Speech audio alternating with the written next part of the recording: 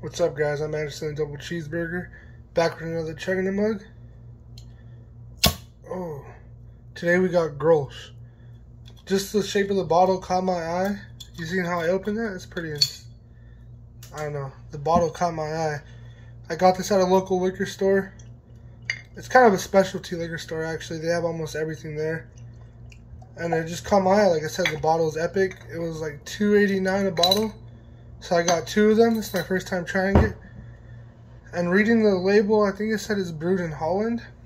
And it's 5.0 ABV, 5% ABV.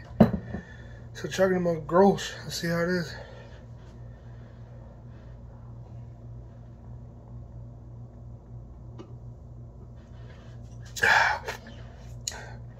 Yummy. Kind of heavy.